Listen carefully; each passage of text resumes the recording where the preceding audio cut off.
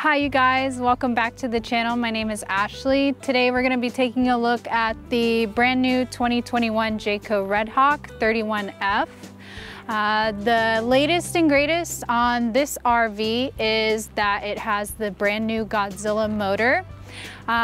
We are going to be doing a rental walkthrough on the RV, so I'm going to explain all the workings inside and outside and get you familiarized with the unit.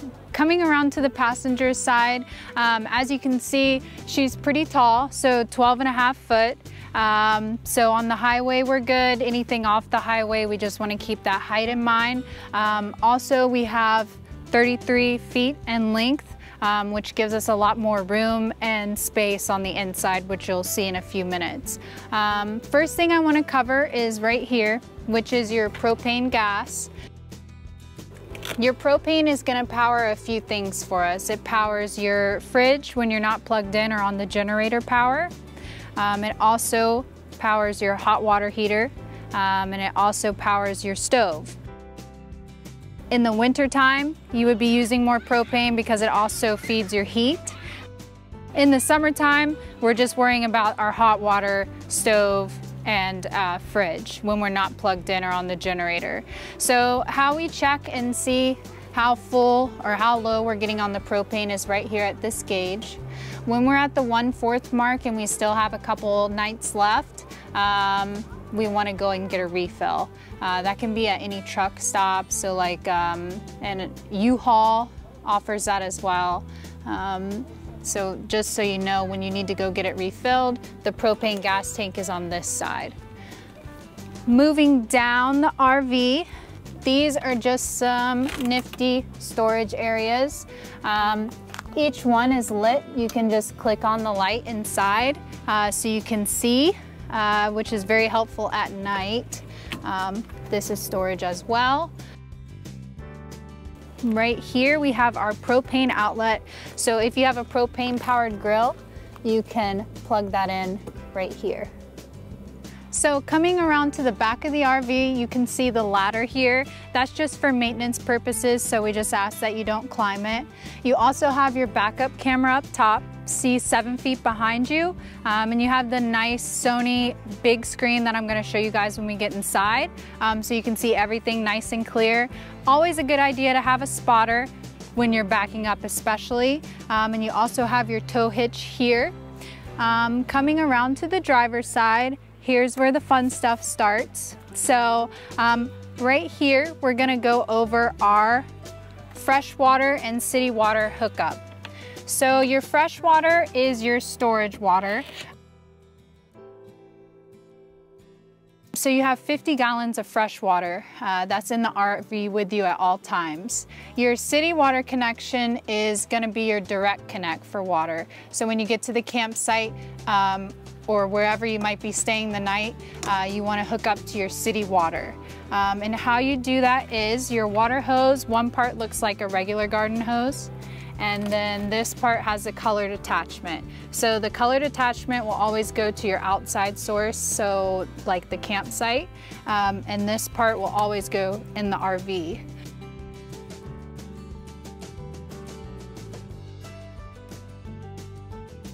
Thing about the Jaycos is the way their water system is set up.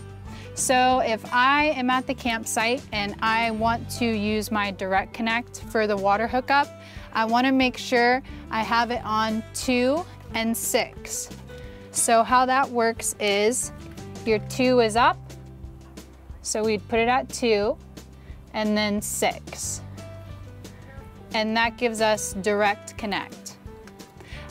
The city tank fill, that is filling your freshwater tank, your storage water. So I always say before you leave the campsite, just top off your freshwater tank so you have that nice and filled. What I would do is put this at 1 and then this at 6. So now we're filling our freshwater tank. You'll know that's full because the water starts coming out at the spout here. If we're not filling and we're not hooked up to city water and we're on the road, we just want to set it to normal, which is 3 and 5. These other two you'll never have to worry about because we take care of that for you. Moving over, this is just a light, so at nighttime you can see really well.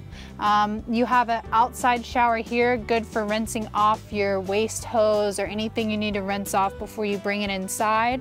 And the way you use this is just turn the water pump on and you're ready to go. So everybody's favorite part, the dumping outlet. So here you will see our black water lever and our gray water lever. Black water is your toilet water. The gray is your sink and shower. Before you do anything, you just want to make sure they're nice and tightly closed. Then you can remove the cap. The part with the teeth lock in here. The first lever you're going to want to pull is your black water. So you'll pull that one first and then you'll pull your gray. Once it's done, you'll hear it when it's done. You can close your gray and then close your black. Nice and tightly closed. Then you can remove this and pop your cap back on and we're ready to go. So moving down the driver's side, gas tank is right here, regular gas. We want to try and go to truck stops to fill up and not regular gas stations, so you have more room and height at a truck stop to fill up. Another storage bin right here. This is our plug for the RV. So when we're at the campsite, we're going to want to hook up to our 30-amp plug, and that powers everything inside the RV for you.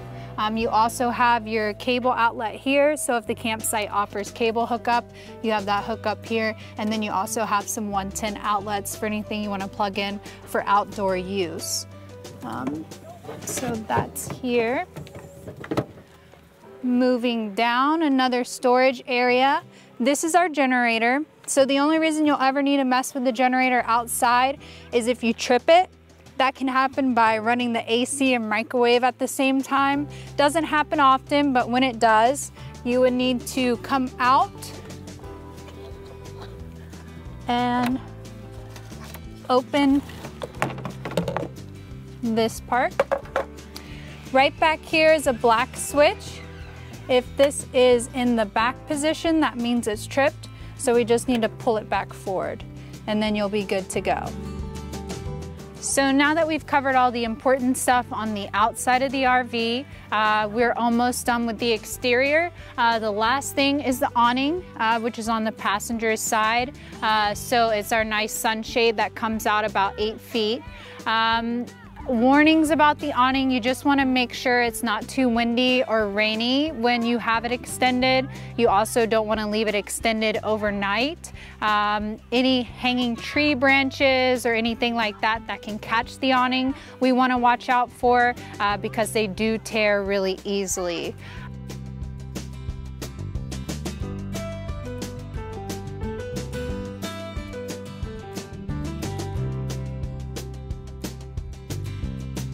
So now for the best part, which is the inside. We have our power step here that automatically comes in and out when you open and close the door. Looking to your immediate right, you have some switches. You have your speaker inside and speaker outside. Speaker outside option plays your music outside. When in travel, you just want to leave it on speaker inside. You also have your awning button. Your power step, you can just leave that on. That just makes it automatically open and close with the door. You also have your awning light. Your main power switch is right there. You just want to make sure that's always on, and the red light shows you that it's on. That just feeds your power on the inside of the RV. So coming into the RV, we have our control panel right here. First thing is our generator. So your generator is going to power your microwave, your AC, and your 110 outlet plugs inside the RV when you're not plugged in. So we have two sources of power. We're either plugging in our 30-amp plug or we're using the generator. So how we'd use the generator is first we want to hold down on stop until it lights up red, and then we start it. It's like a little engine. So now we're able to use the AC, TV, microwave, and plug into our 110 outlets within the RV's cabin. We also have our slide out. For the slide out, you just want to make sure that you have enough room to open it. It's a pretty big slide out, so you just want to make sure you have the room and that you're on level ground.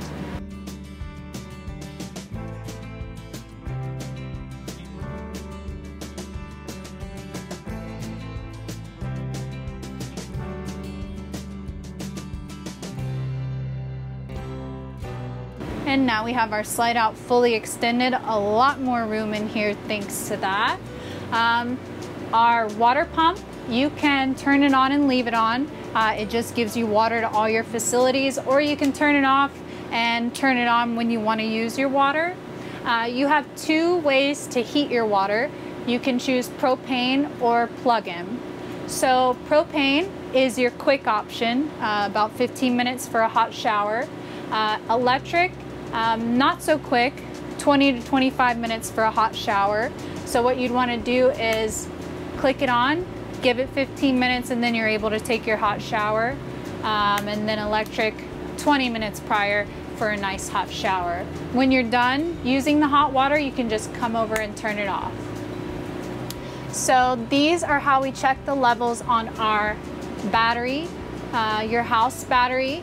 If that gets low, you just want to crank the engine, and in about 15 minutes it will be full again. And then you also have your freshwater tank, super easy to fill like I showed you guys on the outside with the water hose. Your black is your waste tank. So it's on empty now. When it's at 2/3, it's time to dump. And then same for your gray tank. So right here we have our very spacious bunk bed. The kids love it, adults love it. It can sleep two, holds 350 pounds. You have these black hooks right here, which are for your bunk bed ladder. And I'm just gonna show you guys how that looks with the ladder on. So these just hook right into here, and now you have the bunk bed ladder. You also have your TV that has the ability to swivel out and face towards the living area. Also right here, we have our privacy curtain. So when you're ready to go for the night and you want privacy in the front cab, starting over here, you have these little Velcro roundies, and you're just gonna stick that here, and it just attaches, and now you have full privacy in the front. So in the driver's cabin, nothing abnormal here except for the Sony touchscreen. Your backup camera activates when you're in reverse automatically, so you'll be able to see that there. You also have an option to where you can have the backup camera playing at all times. So that option is there for you.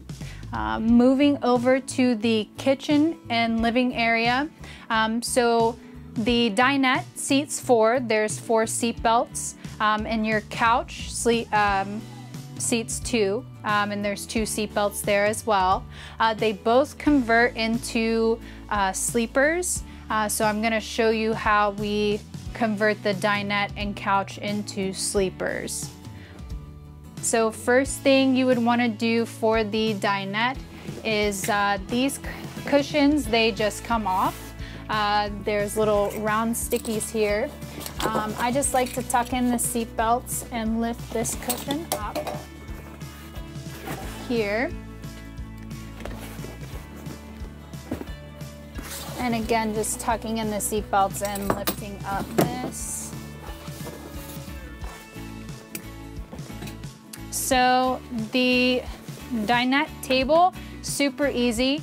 There's no leg, so you just lift up and bring it out, and it lays flat. And so how the cushions go, it's kind of like a puzzle piece here.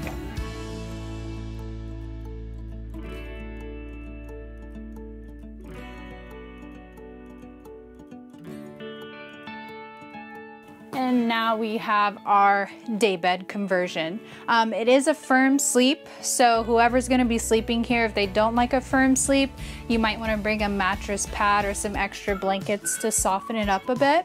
So your sofa also converts into a futon. It's a jackknife sofa. So how we convert that, we just grab it here from the bottom, pull up and then out. And then we can arrange the cushions to lay flat.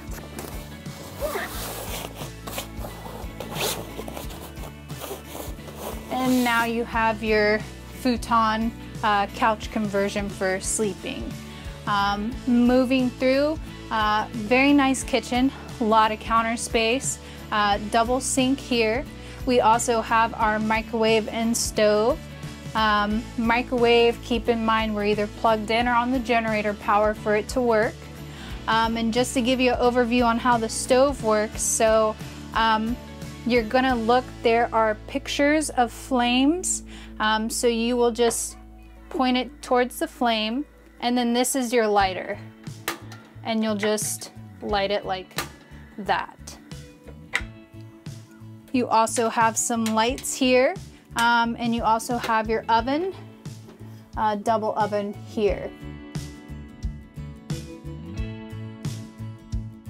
Right here on our left, right by the couch, we have our fridge, very spacious. So your fridge is here. And then you have a very nice size freezer up top. So your fridge will be on and working when you come to pick up the RV. Just keep in mind it's feeding off your propane tank until you plug in or have the generator on. You also have our AC controls, exterior and interior lights right here. Moving through the cabin here, we have our bunkhouse, super nice. Even if you're traveling without kids, you can use this for storage, for sleeping adults. Each one has a dome light inside along with full coverage privacy curtains. And then you have your storage drawers down here. So for the master bedroom, very spacious. You have a nice sized queen bed here. Lots of storage up top. You also have your reading lights here. Just in case I didn't mention, every window inside the cabin of the RV has full privacy pull down shades. So when you need your privacy, each window has a full pull down. You also have a privacy door here for the master bedroom. You just remove the lock and full privacy for your master bedroom. You also have the light switch here.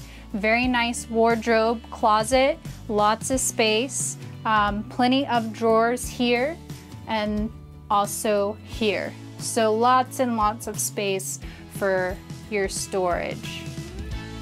So coming into the main bathroom, you have an entrance to the bathroom from the master bedroom as well as from your living area, which is super convenient. We have our medicine cabinet and sink, more storage underneath the sink, and more storage up top. Our toilet is a pedal flush toilet.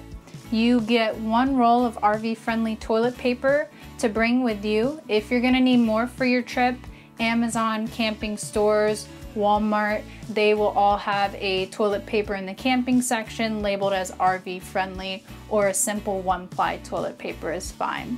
My favorite part, the shower. It's a very spacious shower for an RV. Double doors here. You have your skylight up top. So really nice and roomy shower for us as well.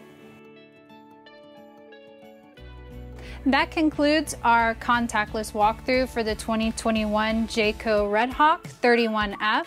If you have any questions or concerns for your upcoming rental, please just notate that and we'll see you on the day of your rental pickup. Don't forget to like, comment, and subscribe down below. Let us know which RV you'd like to see us in next, but for now, it's time to hit the road.